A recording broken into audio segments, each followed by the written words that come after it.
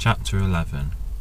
In the previous chapter, Peter had met with Cornelius, an enemy of the people, a Roman centurion, and God baptized him with the Holy Spirit when Peter had given him the gospel. And he also baptized him and his household, his kindred, his servants, in a water baptism. But Peter went back to Jerusalem, and in verse 3, the disciples, the apostles said, "Thou wentest into men uncircumcised, and didst eat with them." You know, the Jewish people at Jerusalem, they were kind of a bit confused why Peter would go to an uncircumcised person, eat with them, and give them the word of God, I guess. You know, they were confused by that. But Peter explained that he received a vision and God had told him to go there. And also, it says in verse 12 that 6 brethren accompanied me, and we entered into the man's house. And he showed us how he had seen an angel in his house, which stood and said unto him, Send men to Joppa, and call for Simon, whose surname is Peter, who shall tell thee the words whereby thou and all thy house shall be saved. So, you know, he said, like, what option did I have? You know, this household, this Cornelius, had received a vision of an angel. And with regards to what angels look like, you know, the Bible says that we should entertain all men, because it could be that we entertain angels unawares. So it's possible for us to do that. So angels don't really have wings, but the point here that Peter was trying to make is that not only did he see a vision, but Cornelius saw an angel. And it says in verse 16, Then remembered I the word of the Lord, how that he said, John indeed baptized with water, but ye shall be baptized with the Holy Ghost.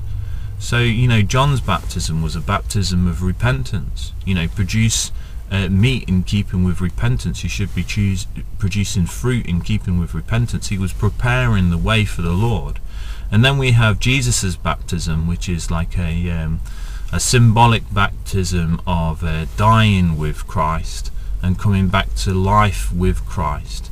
You're making a public confession of following the Lord Jesus and professing him as Lord of your life. And baptism is really important. Repentance really should come before that, though. When you believe in God, you should be saying, you know, I repent of my sin, I want to be more like you. And you're going to make mistakes, there's no doubt about it. But you know, that's the life that we're called to live, a life of repentance, which is a good foundation to us to come on to holiness, which is what God wants. God wants us, the will of God is to live a holy life. You know, that's what he wants from us. So repentance is quite important. But the point that he's getting at is that, you know, John did a water baptism of repentance, but God is going to baptize people with his Holy Spirit, and that's what happened to Cornelius. And in verse 18, they said back to him in reply, Then have God also to the Gentiles granted repentance unto life. Now, repentance unto life is an interesting one, because I've already explained to you that you need repentance as a Christian. But I think in 2 Corinthians, which I haven't bookmarked unfortunately, let's see if we can find it. So I wrote this down because I do feel it's important, which is why I'm going to it. It's 2 Corinthians 7:10. It says this, For godly sorrow worketh repentance to salvation, not to be repenteth of, but the sorrow of the world worketh to death. So like normal sorrow that works to death is like, oh yeah, I shouldn't have done that. But godly sorrow is like when you hurt inside and you repent, you say, I don't want to do that anymore, because you have a godly sorrow. So you repent of your sin that no longer needs to be repented of, because it's been forgiven, it's all been paid off, you know, at the cross, and you can continue walking in the light of Jesus with joy. So that's what we need as Christians. And in verse 19 it says, Now they which were scattered abroad upon the persecution that arose about Stephen travelled as far as Penance and Cyprus and Antioch, preaching the word to none but unto the Jews only. So they had the persecution after Stephen. It was still continuing on. The Jews didn't like the Christians, this sect, the Way, in Jerusalem. So they persecuted them out, and they went all the way up to Antioch, which is to the north of Jerusalem, and it's about 300 miles just east of Greece. And Antioch is like a really important place in the early church, and I'll explain why as we go through this. So they went all the way up to Antioch, but they were preaching to the Jews first, because the emphasis was still on the Jewish people coming to Christ, which is why all Jews should be Jews for Christ. They should not necessarily be converted, although maybe they should be converted. They need to give up the Old Testament law and instead rely on the grace of Jesus Christ. But yeah, they went to go and preach to the Jews first of all. And in verse 20 at the end of it, it says, "When they were come to Antioch, spake unto the Grecians, preaching the Lord Jesus, and the hand of the Lord was with them, and a great number believed and turned unto the Lord." The hand of the Lord was with them. And I think that we need this as evangelists. We need to be asking for the hand of the Lord to be with us when we go and proclaim the word.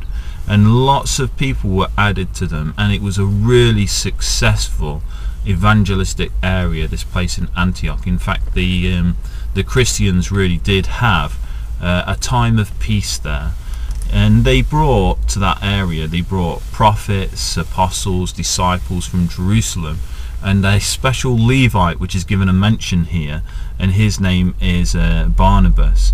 Now Barnabas was called previously, he was called, I think it's chapter 4:36, he was called the son of encouragement.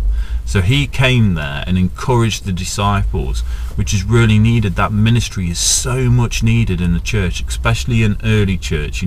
They need to be encouraged that their sins are forgiven, and to find ministries in people, and to try and bring out not only their natural gifts but their spiritual gifts.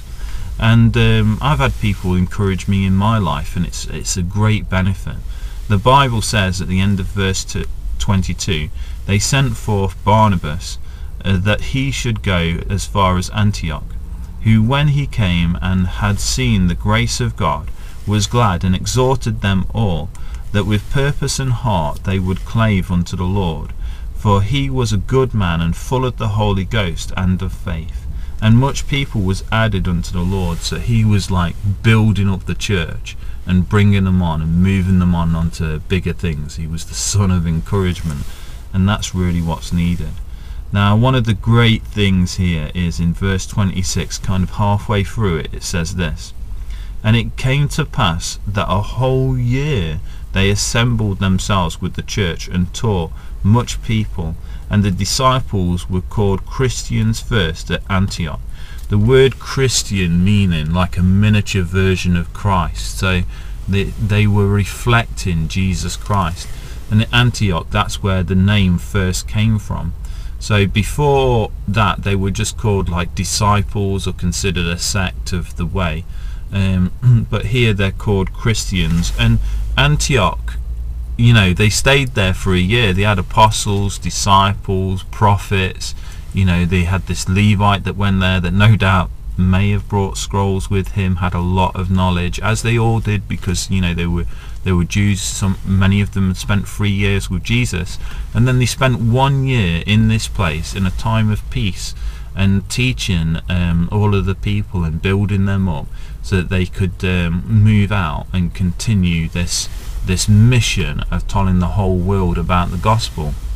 So Antioch really was like a headquarters of the apostles and disciples. It's a very important region. It was like where they first started to teach everybody, and they moved out from persecution from Jerusalem to Antioch and sort of set up camp, I guess. And the apostles, they were with Jesus for 3 years. They spent 1 whole year in this place, which only goes to show you that good stuff came out of Antioch. And the reason why I mention that is because there's these things called manuscripts, which are really like the original language of where they would have recorded the Gospels and the letters and all of the books of the Bibles and the scrolls, etc. And many of them were found in Antioch, and in this time of peace, no doubt they copied many of them. And for me, really, I feel that the manuscripts in Antioch have a higher authority, which is why I do believe in the King James Bible.